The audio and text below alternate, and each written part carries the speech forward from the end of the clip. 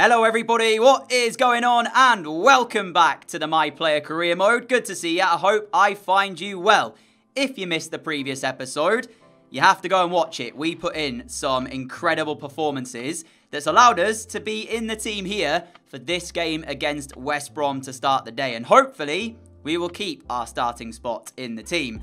In terms of what else we have to show you today, well, West Brom up first, and then it's a see how we get on game, because obviously I don't know if I'm going to be selected. We got Brighton, we got Palace, we got Wolves, we got Sheffield United all coming up, but it depends if we start those games. In terms of our performances, you know how we've done if you've seen the last video, but as a team, yeah, we sit 8th at the moment, and we are a solid 10 points off of Chelsea in 4th, and of course that is Champions League football. So it's not ideal, but all we can do is try and improve from this point forward. In terms of how many games we've played, we've only played 7, and they haven't all been in the Premier League. So there is that as well that we need to think about, and I do appreciate all of the support and all of the love that you guys have given me on the last few videos. I did see some comments telling us to go out on loan, go here, leave Arsenal, do this. And whilst I appreciate all of the comments that you guys leave me, it's not possible to do every single one that you guys want. You know, if I go out on loan, then I have people saying that they want me to do this, and vice versa. But for the most part, unless we sort of get knocked back out of the team, we are still loan listed. And if an offer does come through that I think is going to be good for us, I am maybe thinking about leaving and seeing what we can do. But for the moment, we're in the team. We just need to enjoy it. So let's head off into our first game of the day. Facecam will be ready to go once we are into the game as well. And as always, I'll show you how we're getting on in terms of our performance at the end of the games, because I know my Facecam blocks the rating at the top right-hand side of the screen. So for now, that's the team that we are going to go with. The 5 at the back is still in. The probable lineup for West Brom is on the right-hand side there, and it should, in theory, be 3 points for us. Oh, and also, whilst I show you this, I have left it onto onto legendary, and competitor mode is switched off. So for now, that's what we're going to run with. We'll see how it goes, and we'll move from there should we need to. So yeah, into game we go. Great little touch there as well to get us away from that defender. And now, as we bear down on the West Bromwich Albion goal, looking for the finish. We've hit the post. Oh, no. I thought for sure that was 1-0 Arsenal. We've started the game off really strongly as well in possession. Here we are again. Now to Malen. Malen off towards Xhaka. And you can see that West Brom are struggling at the moment to kind of keep us out a little bit. As we find the ball to El Neni. He's still got this. Now to Malen. We've overplayed it slightly, but a great ball off to Pepe, surely. And it is Arsenal who take the lead here at the Emirates. Nicolas Pepe with the goal. I thought we'd overplayed it though. You saw there was like 1 or 2 extra passes that maybe we didn't need. But at the end of the day, the ball's in the net, and that's all we can ask for. And the strong start that we've made to the game, we've been given our reward for it as well, with Pepe finding the back of the net. Get in. El Neni, we're straight back on the edge of their penalty area, looking for another chance. And Donyell Malen has just sent a rocket into the top corner. What a strike. 2-0 Arsenal, and this is what we want to see. If we're to turn our fortunes around in the Premier League, we need to put in performances like this. I'm getting a little bit ahead of myself because it is West Brom who are 18th, so you'd expect us to win this game, but yeah, that is a quality effort, and there is an incredible game going on elsewhere as well. City taking on Liverpool at the moment. City leading that by 1-0, courtesy of Raheem Sterling. So we'll see which one or which way that way goes, because I think Liverpool are top. So they're behind though against Manchester City. Look at the space here for Kolasinac. We found him as well. Surely Kolasinac, what did he even just do? I don't even know what Kolasinac has just done there. But it looked mental. And it worked. It's 3-0 Arsenal. West Brom haven't even had a say in this match. Every time they get the ball out, it comes straight back at them. I mean, we had it a little bit too simple here, but I thought Kolasinac should have shot, and instead he holds on to it and then does one of the craziest spins we're likely to see. Not only that, but he also megged Sam Johnstone in scoring the goal as well. credit where credit is due. It would be very easy for West Brom to kind of just give up now and end up losing this by more. But Charlie Austin says no. 3-1, and it's a thumping finish off the inside of the post. I said credit where credit is due. I wasn't expecting them to score when I started that sentence. I was just going to say because of the fact that this could get even worse for them. Well, actually, I'll eat my words because Charlie Austin makes this 3-1. I still think there's more goals in this for us. So I still feel like we will score again. 15 minutes to play. Xhaka with possession. Ball through. We're on our weaker right side. A great block, though. Denies us a 4th goal in this match until Pepe finds it right there with that finish. And a 2nd assist for us as well in the game. It is 4-1. Fair play to West Brom, though. They've tried to make a game of this. For times they have sat behind the ball with literally everybody apart from their striker. But they have had a couple of moments where they've gone forward and looked for a chance. Obviously, Austin's goal was pretty much a solo effort. They haven't been able to break us down, but, you know, they could have crumbled here. And 4-1's not exactly ideal. But when we, you know, are 3-0 up going into half-time, you expect that this is going to get even worse for them. So, with our 4th coming in 77 minutes, they've done rather well to make sure that that didn't happen sooner. And there is the referee's whistle for full-time. A 4-1 win. What a start to today's episode. Hopefully you guys enjoyed that performance. Like I said, you know, I am getting a little bit ahead of myself. It's only West Brom. They are 18th. And I mean, no disrespect by that. But that's a game we should be winning, you know, on paper. But it was good to see that we not only won it, we won it quite convincingly. Pepe, 2 goals, great performance. And I'll show you our performance in just a second. Our performance was a 9.1 match rating. To put that into perspective, we'll see who the man of the match was. I believe, yeah, Pepe got man of the match, a 9.5. Malin with an 8.9. Xhaka managing an 8. Kolasinac, who did really well on the overlap down that left-hand side, getting an 8.2 as well. Goals, 1 for Kolasinac, 2 for Pepe, 1 for Malin. 2 assists for myself, 1 for El Neni, 1 for Malin as well. What about passes completed? You see we had a lot of the ball. Dribbles as well, 37 out of 40. Really, I went on that many? You don't realise until you see it after just the level of which you've had the ball, right? So, yeah, I mean, match facts as well. We dominated the game, and that's what we can ask for. And we'll see if we are selected for the very next match. Liverpool came back to win against Manchester City. Potentially already title winners in the making again. So, we'll advance the days and head to our next match. We'll see what that's saying, if we're in the team or not. Yep, we're in the team. Let's get into the game. Matthew Ryan in goal for Brighton. Bernardo Webster, Dunk, Veltman and Lamptey at the back. Pascal Gross, Bissouma, McAllister, Morpay and Connolly is the Brighton team. On the flip side, we've got Macy in goal for us. Kolasinac, Socrates, Gomez and Chambers. Maitland-Niles, Granit Xhaka, Ceballos, myself, Malin and Pepe. Pepe with 5 goals in his last 3 games. So, the player to watch today. Here is McAllister. Gross just in front of him. Lovely football. Connolly's there.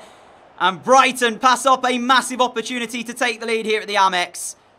And to let you know as well, they sit 1 place above our last opponents in West Brom. And you saw how that game went. So, I'd like to think we would dominate this one. But the start that Brighton have made here suggests otherwise. And that was a great chance for them to take the lead, which, simply put, you cannot pass up like that. We're struggling a little bit to contend with the midfield runs. And this is why they're creating chances. Morpay with the latest one. Macy with the save. But it's all Brighton at the moment in this opening 20 minutes. Pascal Gross with a corner into the middle. We have enough composure to bring that ball under control and try and play our way out of defence, which we've done. Half an hour gone here. Still yet to see a clear-cut chance from us. This might be it. It's so well worked. And even better taken that Arsenal have the lead here at the Amex. And you will say that that's very, very harsh on the home side, who have been the better team here. But we spoke about Connolly passing up that chance earlier on that you're just not allowed to do when you're playing in the Premier League, because that's what happens when you do. First shot, really, first chance, taken. 1-0 Arsenal. It's another goal for us as well. And a much-needed goal, really, just to kind of get the momentum in our favour here. Here is Donyell Malen, now off towards Xhaka. We're still here in a great place, but he's disguised that beautifully through. And Malen, should have scored. Brighton running out of time here. We are over the 2 minutes that the referee had added on. And that is the end of the game. A 1-0 win, which I've got to say we were quite lucky to get. Not our finest display by any means. I will mute the in-game sound here so we can have a look at our personal performance. But all in all, we win the game. We get the goal that makes the difference. 8.7 match rating. I believe we have man of the match as well. As you'll see with the highlights there, pretty much all that you saw already. And yeah, match facts wise, actually we did just edge it, to be fair. So we can be happy with that. And yeah, man of the match 2, Xhaka with an 8.4 was the closest to us. We got an 8.7 on Brighton's side. Bissouma 7.3, Veltman 7.7. Yeah, another win. As much as it wasn't a clinical win or a sort of big win, we still take those. And we can see if we are in the team for the next match. We're not in the team. Why not? Why not? Pepe, Martinelli's in the team. Malen still holds his spot. Quick sim anyway. And we'll see what the game brings. Don't be a defeat. Surely going to be a win. Unbelievable. 2 shots as well. Jordan Ayew, Zaha with the goals. Pepe gets 1. At the Emirates, we didn't even dominate the game. How? I can't quite believe it. I knew as well, as soon as I knew I wasn't picked, I just had this awful feeling we were going to lose that game. Now we got Wolves as well. We are back in the team, at least for Wolves. So they sit 6th. So it's a big game, this, against a team who are very near us in the league. And as I said, I will bump this up to ultimate difficulty just to see how it goes. Game settings. Let's go and see what we can do in this one. Wolves' team, by the way, is very, very good. Upamecano starts at centre-back. And overall, I would say they have probably the slightly better team here. But that doesn't matter. As long as we put in a performance, I will be happy. You see the both sides pop up. And we are on the left-hand side of that front 3 with Pepe and Malen as well. Need a big game from both of those guys if we are to try and find a win here. I know we've been putting in a performance, but a lot of the time it's also been Malen's great hold-up play getting us into the game. Pepe scoring the chances that we lay on a plate for him. So it's not just like, you know, I'm making the difference. The players around me are certainly helping out massively as well. So, yeah, Wolves tricky test this. I imagine that they'll have a lot of the ball. And we'll just try and see if we can catch them on the counter more than anything. As already down this left-hand side, they're looking for their first chance. I believe that's Daniel Podence. So I'm not sure he's bold, but according to the game, that's what it says. Adama Traore is just so quick and so strong that every time Wolves get the ball and he's on it, they always look like they might get a chance. Raul Jimenez towards Podence. Great feet from Daniel Podence. Renarsson with the save, but it's back in play. Moutinho's hit the crossbar. And Saliba just about does enough. Torreira sends it up towards Xhaka. We hold on to this. A bit of a mix-up between myself and Donyell Malen, though. Gives possession back the way of Wolves, who have proved to be a difficult team to break down here. Malen looking for a run through. The pass from me is poor, though. And we're 5 minutes away from half-time. And I'll be honest, I am kind of wishing it sooner because we just need to get in at half-time at 0-0 because Wolves are now beginning to ramp up this game a little bit and start to look a little bit more dangerous as we block the attempted cross. But they have possession straight back. Wolves trying to create one last chance. Where on earth is Renarsson going? I don't know, but that's full time. And it finishes all square, 0-0. Only the real one chance, which came the way of Wolves when they hit the crossbar in the first half. As you'd probably expect, we got absolutely nothing from Nelson Semedo or Upamecano. They defended brilliantly throughout, and I really struggled to get in that game much. I didn't have a bad game, though. When we had the ball, I sort of did what I could with it, and I think we finished with like a 7.4. So it's not the worst performance in the world, but it's just the sort of lack of chances that's the issue. And this is why one of the reasons we dropped to Legendary, of course. But as you can see, on Ultimate, the teams just sort of cancel one another out. So, yeah, strange one. Wolves probably should have won it with the crossbar that they had in the opening first half thing. But they didn't, and we get the point at least. Tough game. On to the next one. Sheffield United was our next game, and as we weren't selected, went ahead and simmed it. A 1-1 draw. Martinelli scoring, and there was a red card as well for Norwood. So, playing against 10 men, and we didn't dominate the game. Got a cup game against Lincoln, I'll be honest. Not even the slightest bit bothered about this, so if I am playing in this one, I am just going to go ahead and sim the game itself. I mean, it should be a win, and if I was to play this, it would be quite an easy game, I think, for us to get some goals in and try and really get the chances, but it's not the type of game that you guys want to be seeing, or is it? Round 3 of the FA Cup. I just don't want to play it, I'll be honest with you guys. Just out of curiosity, were we actually selected? We were. And it's a strong team as well that Arteta has gone with for this one, but I just don't really want to play the game. So, we'll sim past it. Hopefully we win. Manchester United the next match. And it was, are you joking me? We lost 2-1 to Lincoln in the third round of the FA Cup. Here we are then, Manchester United, and we are not selected. Willian has returned from injury. To let you know, they're actually doing worse than us at the moment. They're in 10th. So, I'm going over here talking about the fact that we are not, you know, having our best season. Neither are they. You know what I mean? So, yeah, their team's better than ours, though. On paper, at least. A little bit better, I'd say. Vardy up front, Van der Beek in behind. Quick sim this. And I think that this will probably be another defeat. Yeah, you can guess it. It's so easy to know. Now for Newcastle, which is a 3-1 defeat. It's just getting worse and worse with every game that goes by. Yeah, we're back in the team for Leeds. So, I'm going to finish with this game today and then see if we get a loan offer after this. And if we do, I'll leave it up to you guys. If no offer comes through, then there's not a lot I can do about that. But it's a joke, quite frankly, that we've missed, what, the last 4 games is that now? Leeds United away at Elland Road, or because it's not actually in the game, East Point Arena. Brozovic, a new signing, I believe, to this Arsenal team, did play in that last game and actually scored as well. Daniel Malen here, in for the first chance, and it will be the first chance and the first goal as well. And just before that, I was commentating about a half chance that never came to anything. But this time around, Pepe, after Leeds try and clear their lines, we win the header. I think it was Maitland-Niles winning it.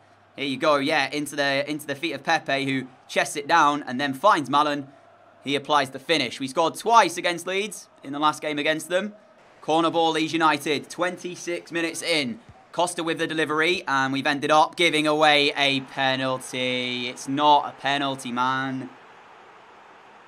Remember, we still have the handballs switched on. I know a few of you have said you don't want the handballs on. It makes it unrealistic and things of that nature. But it just adds something else to think about. But this looks like it's the chest. So I'm not sure how on earth the referee's seen a handball in this. And I will watch the replay as well just to make sure once we get past the whole dancing thing. So here we go then. This is the ball into the box. I mean, it does actually hit my hand. So I can't complain. Yeah, alright. Fair enough. Fair enough. Alright then. Leads from the spot. Rodrigo steps up to take this. Up against Matt Macy. In off the post. Decent penalty. Leeds back on level terms. Another Leeds corner, and we know what came of last one, so I don't want to be in the box for this. Rodrigo makes it 2-1 Leeds United. Free header. Easy as you'd like. And they are leading here at Elland Road. 2 minutes added on here of this first half, and all of a sudden, Rodrigo's in for a hat-trick. Oh, what? Arsenal silenced.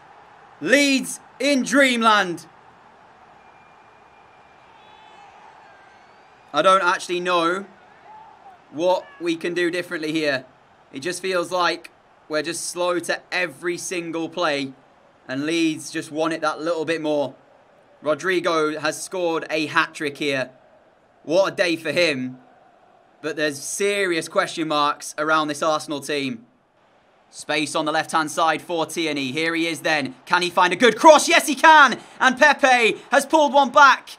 with half an hour to play. It's Leeds 3, Arsenal 2, and we needed that goal to go in.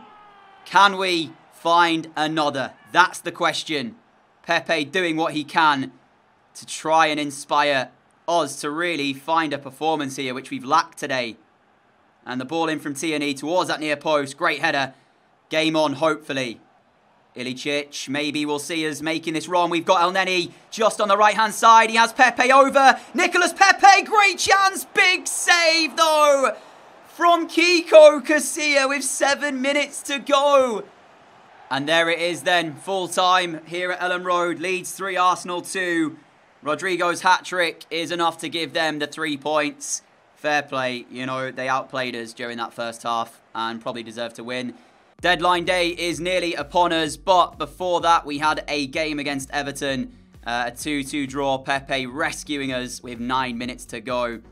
And with that, we now do move into transfer deadline day. So we await to see a loan offer, and if nothing comes through, then we're still here for the rest of the season. If it does, I will show you it, and I will give you guys the vote to be able to decide if we should go out on loan or not. We've also just signed Horta as well, I believe. So, yeah, another player who might stop us getting into this Arsenal team. There you go. Is he the captain? He's got the captain's armband. Are you joking me? You better not be. Anyway, yeah, so another player who's just joined. Game time might be limited once again, but we'll see. 10 hours to go. Will there be an offer? Been trying to get an offer for the last sort of 10-15 minutes, but there's no offers coming through. So I'm trying to withdraw my loan request and then redo it so that I'm put back on the loan list, as I'm not sure if it's bugged or not. But every single time I've done this, no offer is coming through. Oh, there we go. Right, finally. So I'll do it one more time just to show you how I'm doing this. So request loan, that should then be accepted. And then maybe, fingers crossed, this time we might get some offer through. If not, then there's not a lot I can do. So let's see, did that get accepted? Yep, okay, we're back on the loan list. 5 hours to find a loan.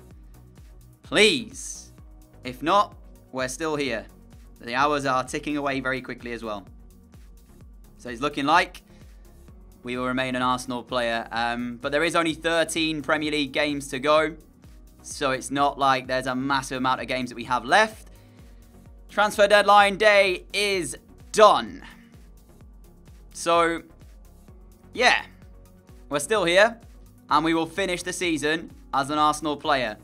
25 Premier League games have been played. We started the day 10 points away from Leicester. Oh, sorry, away from 4th.